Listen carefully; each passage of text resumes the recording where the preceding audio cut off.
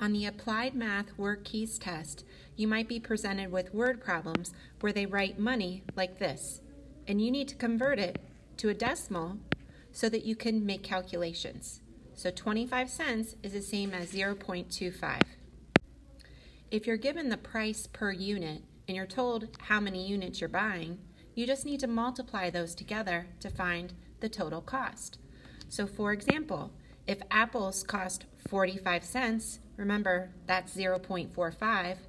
If it's 45 cents per pound and you buy 5 pounds, in order to find out how much this costs, you just take the price, 45 cents, and multiply it by the quantity.